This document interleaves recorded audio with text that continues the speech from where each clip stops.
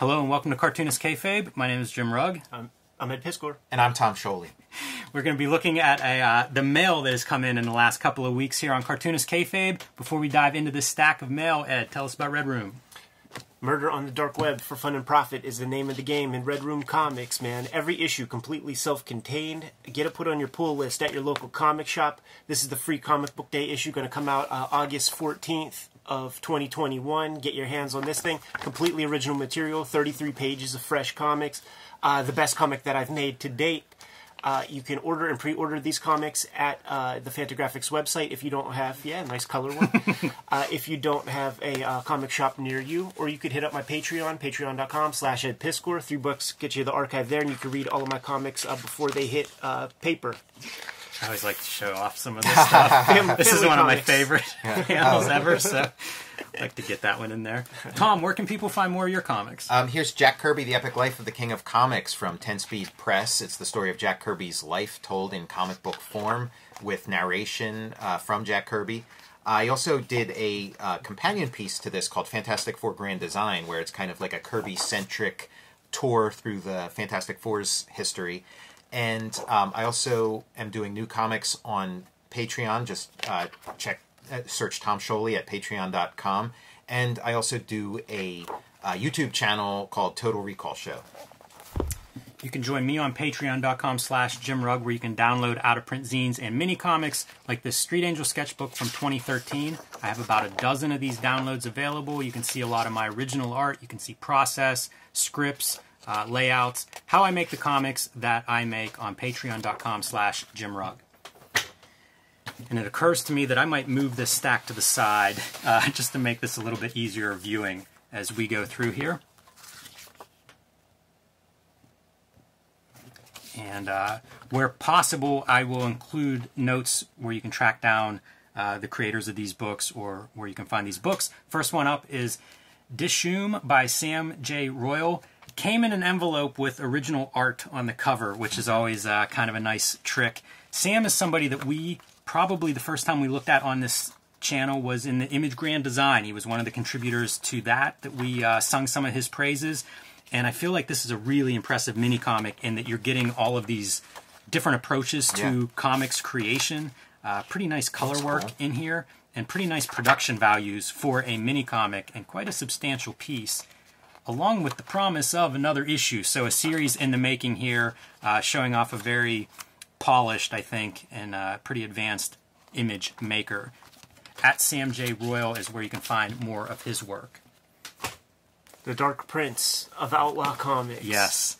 Tim Tyler, currently running a Kickstarter, does a lot of self-publishing. We've talked about him a little bit in the past because Tim Tyler is an outlaw cartoonist that goes back to the 80s. A collaborator with Tim Vigil, the Joe Kubert School. I don't know if he graduated, if that makes him an alumni or not. He may have graduated. I really don't know, but definitely did a stint at the Joe Kubert School in the 80s. Went on to do black and white indie comics and then starts self-publishing in the early 90s and has continued to this day to self-publish and to run these Kickstarter campaigns. Currently what is up is Grail Book 2. Give you some idea of what this looks like. A big, heavy-duty, oversized comics magazine collection by him. I'd like to see him bring back Ravage, the guy with the chainsaw hand. Yeah, you know what? I almost pulled a bunch of his self-published work like that for this thing. At some point, maybe we'll do a profile and pull out some of those comics, because a fairly prolific creator and, an ink slinger. Blood Rain, Pyramid Comics. Yes. Zero Tolerance, Color, with Tim Vigil, and the guy who draws Fat Ninja. So it's three homeworks of Outlaw Comics and one color comic. And this is High Speed Fucks. Yeah, his stuff is definitely outlaw, and it's kind of like exploitation movies. You know, like a lot of the recent things, if you look through them, they're almost like going to the drive-in, that flavor of movies, which is pretty entertaining for comics, especially the kind of stuff that I like. Yeah, that was like a Famous Monsters of Filmland pastiche. Got to have some wrestling comics. Feels like every time we get a new mailbag, Ed, they send us a couple of wrestling comics. This one was pretty cool. I like their note. This is from big fans out in the Los Angeles area. So you see a list of creators on this comic, and obviously Luchador's your title. a reference to the masked wrestlers that we associate with Mexican wrestling, and a pretty nice looking comic. There's your title character, Luchador. He's here as like muscle on a some kind of nefarious deal that's going down in the middle of the night with a ninja-like vigilante on a motorcycle. It's all in here. It's like they made the comic for me, right? I don't have the social media contact info for them, but here are your creators, writer, and artist, and Last Bastion Studios is the, I guess, their collective name. So if you're into wrestling comics or luchador comics or stories, definitely something to check out. Very polished effort. I'm very impressed by this whole package. I feel like it looks pretty good, printed well, so good work on that one. You know what we need, Jim? More wrestling comics. Well, you're in luck, Ed, because here is Heel Turn #1, and you can follow them at It's a Heel Turn. This was a comic that a couple people had recommended to me and that I almost tracked down on my own, but opened up an envelope and there it was. This is a... Jim Cornette would hate this comic and the wrestling that's in it. This is... Is it a dirt sheet? It gets into the nitty-gritty? It doesn't get into the nitty-gritty exactly, but it is definitely outlaw mud show violence. Like deathmatch stuff. Exactly, deathmatch stuff, exactly. The main title character, this Jack character, and I don't know if that's an homage to Cactus Jack, but he is just completely out of control and threatening in a way this entire wrestling organization that he joins up. It's kind of kayfabe. There isn't a lot of the behind the scenes except the promoters are sort of concerned about him, but then the factions that are inside and coming for him, you know, there's no... they don't look like they're working together. Right, they don't go out to the diner afterwards. Exactly. No, they meet in the hospital and break each other's arms there. You know... Look at that color. When you have a good death match, going down, you can't really fake a pizza cutter to a guy's lips. Yeah, that's not what you're getting in this comic, by the way. That is not the pizza cutter to the lips, but kind of a cool comic, and I assume there's a series here, so it's a Heel Turn. Happy to add that one to my box of gimmicks. You guys talk about my love of 90s comics. Well, this is playing on that love. Follow them at a Kiwi and Kiwi Clothing, but these are your writers and artists. 2 issues of this so far. They actually sent us several of their comics. This black and white one is really nice, but my interest is definitely in the 90s, and it's kind of cool that we live in an era where you can do color comics, because if you really wanted to do a 90s-esque kind of comic, at least an Image-esque kind of comic, you'd have a hard time doing it if you couldn't do the color. So this is definitely... You'd have to do an ash can. You know, I mean, that's a swipe right out of an X-Force cover there. Yeah, I'm in the 6-pack. Very, very inside, right up my alley, let's say. I think I saw a Zordon a little bit earlier. Got a Deadpool kind of guy. Yeah, I mean, this stuff, clearly a nod to Extreme Studios and the art that was coming out of that. Pretty fun. They also included in their letter a 90s style rendition of the Cartoonist Kayfabe team. Doesn't hurt to include some artwork in the packages that you send this way. We do accept payola. It's not against the law. Absolutely. Kevin Delgado, Tough Stuff. This was a Kickstarter. One of my favorite parts of this is a guy who did this during the lockdown. You know, make use of that quarantine time that we all had. And this is, I guess, the Kickstarter package that would come out. So you get the note that goes with that. Reminds me a lot of my Octobriana. And he describes this as an outlaw comic. I wasn't sure about that. You know, I thought this might go into my Cat Comics files until I started going through it and seeing some of the artwork and the homages that are inside of this. Very Image-esque, the way he handles the reporters on screen. But they're quite, extinguishing the cigarette on his tongue to prove how tough he is. And there were a couple of, I'll call them homages, that I thought were worth pointing out here. To give some context, there you go, your title character, kind of the cover image, a little bit of the outlaw qualities that he talks about. A bit to the old ultra-violence. Nobody's going to complain about that here. I like the fake ad, Demolition Man with Whoopi Goldberg. You guys remember that great movie? Simon Phoenix. The John Byrne Wolverine famous image there. Yeah, sewer drawing. So, fun layouts, fun art. Again, this is another one that I think benefits from the color. Being able to, print this in color, I think is a big plus. Having the guts cut open. Oh, dude, and look at the little fat beads. Yeah, how about that for a detail? If you ever have a nice gash bed, you know what that looks like. And then chucking him off the rooftop while his guts are all spilling out. So, pretty fun. And this particular set that he sent has several variations of this, like a nice foil, metal foil. You want to do 90s. He met stretch goals, it looks like. Yes, and another one of those homage covers there, and a black and white edition, which gotta think is a little bit of a nod towards my Octobriana Kickstarter that had the black and white edition as well. Pretty fun stuff. Not sure whether that's going to get filed with the Cat Comics or not, but I love the packaging that it comes in. And this is printed. We've seen these kind of boxes where people do like painting on the cover or something. This is actually a custom printed box. So you guys watching at home, if you're making your own comics, that's kind of a neat package. Shout out to Strange Adventures in Halifax, the great comic book shop up north. We got to spend some time there and visit. He sent us a big package of zines and comics. I'm sure a few of those are going to make it onto this channel at some point in more in-depth videos, but I wanted to highlight some of the zines that he sent. I love this stuff to begin with, and he sent us a bunch from the early 70s and also labeled them with some notes about what's significant here. What are we looking for? Underground Comics busted in Montreal 1972. This is fantastic stuff, man. You talk about, I mean, this is pre-Comics Journal or anything. I love it.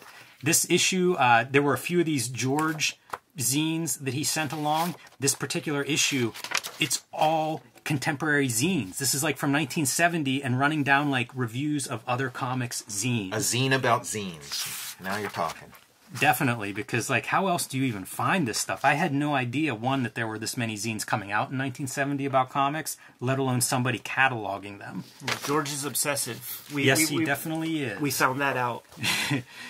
These are anthologies of cartoonists, I think mostly local cartoonists, that Strange Adventures published. Kind of flip through, showcase some of those things. This is stuff that we have seen this kind of thing before. Tom, one of your early... you were in an anthology this size early on, and I feel like that was centered around some of the Pittsburgh comic shops. Exactly. Yeah, that was a format, like sort of like a standard format for like just if you were going to put something together. It's convenient paper for a Xerox machine. Yeah, and where are you going to find your other contributors? At the local comic shop. Right. This is the early 90s, the Strange Adventure stuff. So you see those. References to what was going on in those early 90s. It also speaks to Cow and Strange Adventures history. Like they've been operating for quite a while now at this point. A really good store, and they do mail orders. So if you track down old comics or rare comics, definitely a store worth giving a follow on social media. I've gotten a few pieces from them over time, including So Many Purpose, the very hard to find Brendan McCarthy anthology. That was called Codex Pop, if anybody was looking for it. My version of that. Hopefully we'll take a look at that on here one of these days, Tom. You never know. Shaky Kane and Krent Abel put together this image book. This is a new release. Kane and Abel. Ed, I saw this first because you picked it up at the comic shop. I have not gotten hold of one.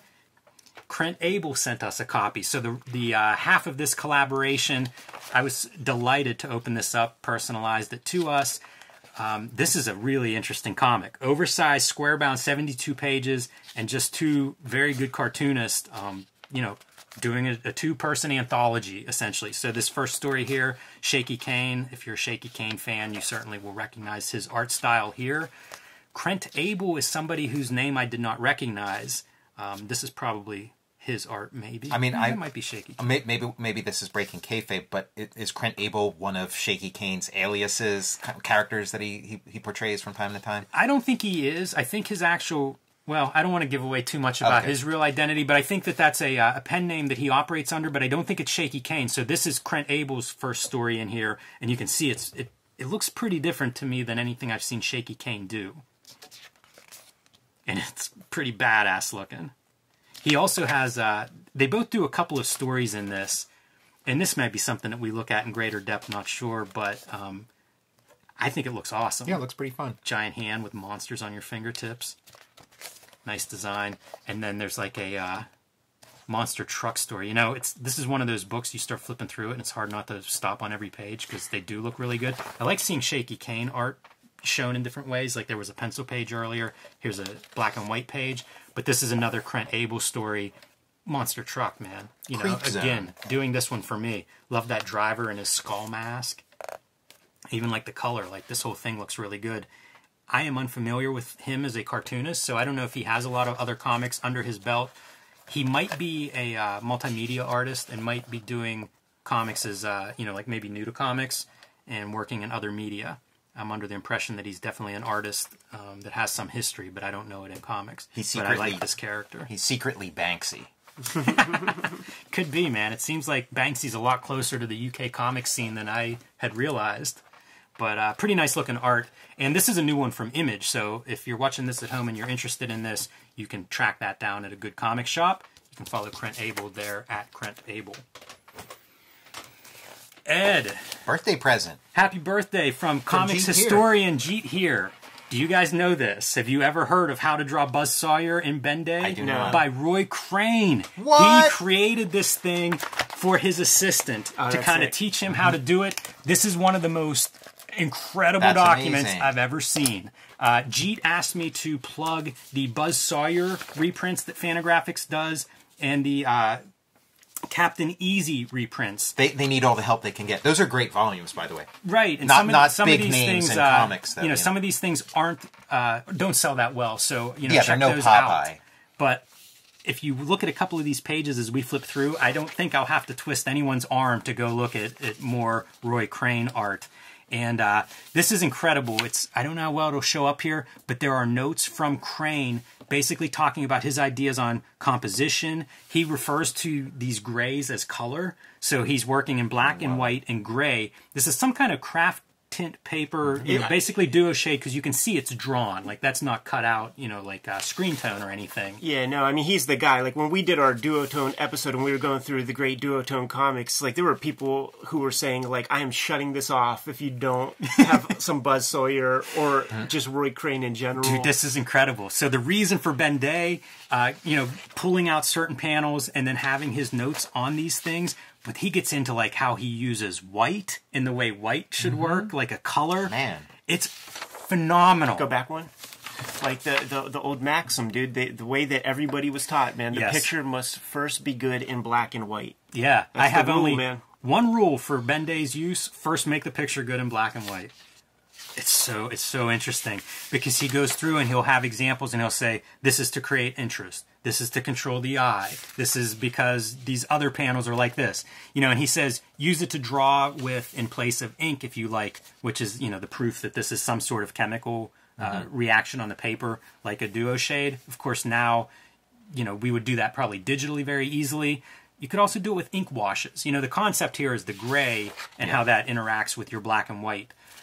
But man, this document's amazing. So like I was messaging with Jeet about this, found it in Syracuse. That's where I guess all of Roy Crane's papers and everything are stored. I mentioned he's a comics historian, so doing research in their archives comes across this. Some of this has been reprinted in different places. Cartoonist Profile reprinted a few pages from this. The Comics Journal number 302 reprinted a chunk of this at a reduced size. So, you get the good set here, Ed. But look at these panels. As I was looking through this, it reminds me so much of Toth. Yeah. The ability to compose interesting panels, and like he talks about what's the important part of this panel, and then how do you achieve that in some sort of composition.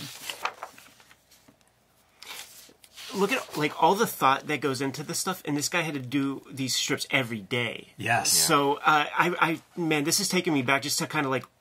There's this thing that happens in art school, and frankly, it happened when you and I took that screenwriting course, where there's just so much fresh, new information in your head that all I'm able to do is spin wheels, and I feel paralyzed to like make a comic. And he's got all this going around in his head while he's putting his strips together every day.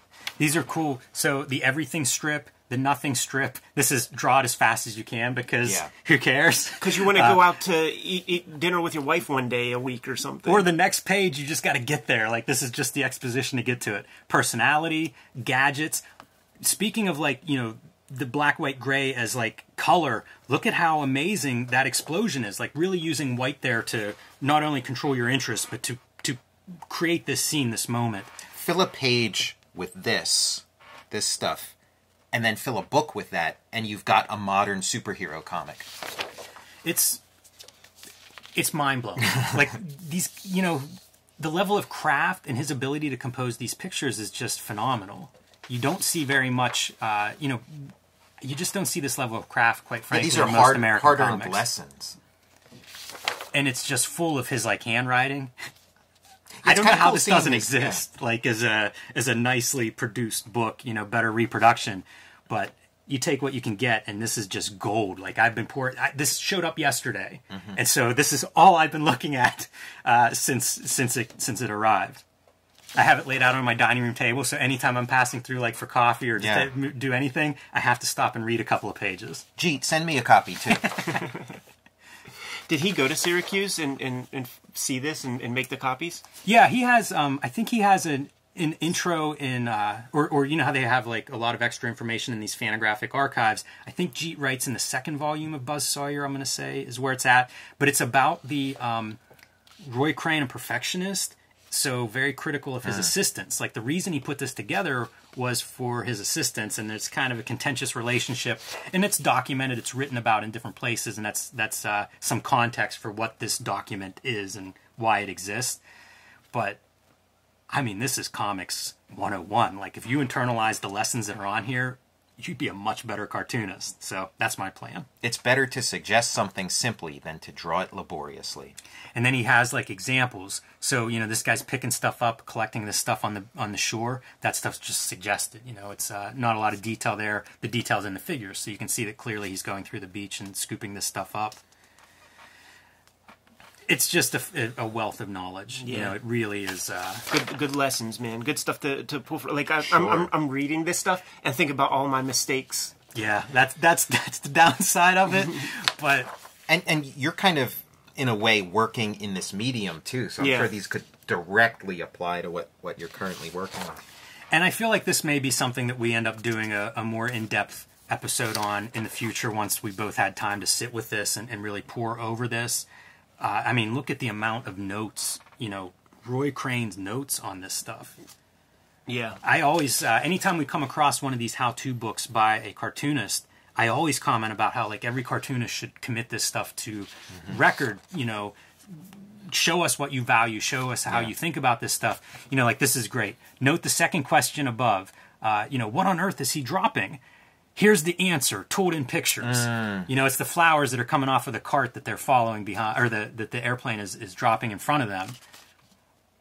Tell your story in pictures whenever possible. Rule number 1, make those pictures blindingly clear. Exaggerate. Rule number 2. This is gold shit right here, man. This is your master's degree in cartooning right here. Thank you, Jeet. This is an amazing, amazing document. I had not seen this. I did not know this existed, despite excerpts appearing in a couple of places. I never knew about it, and this is what I'm reading this week. Yeah, super cool, man. Jeet, thank you very much.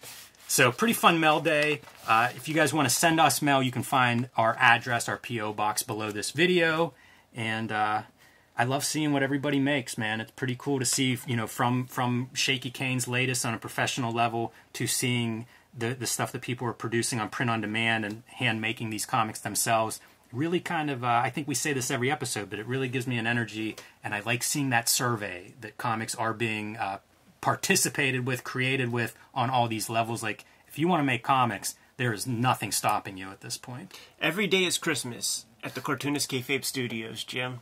Kayfabers, follow, subscribe to the YouTube channel, hit the bell. We'll notify you when new vids are available. Jimmy, what's out there? Join me on patreon.com/JimRugg to see how I make the comics I make. Lots of original art, a dozen out-of-print, hard-to-find zines and mini-comics that you can download. Patreon.com/JimRugg. How to draw Jack Kirby in pencil. Check out Jack Kirby, The Epic Life of the King of Comics. Read Fantastic Four Grand Design. Check out my YouTube channel, Total Recall Show. Red Room Comics in the Wild, 2 issues as we speak. They come out every 4 weeks. Every issue is a complete story. Get them while they're hot. You see an issue, grab an issue. You can order those comics at the Fantagraphics website in my link tree below this video. You can also check out the Patreon and read the comics before they hit paper. Patreon.com/EdPiscor, $3 for the archive there. Over 100 pages of strips right now. You can subscribe to the Cartoonist Kayfabe e-newsletter at the links below this video. You can find Cartoonist Kayfabe t-shirts and merchandise at the links below this video. Give them those marching orders so we could go take a look at this thingy. Jimmy, we're going to be on our way. Make more comics.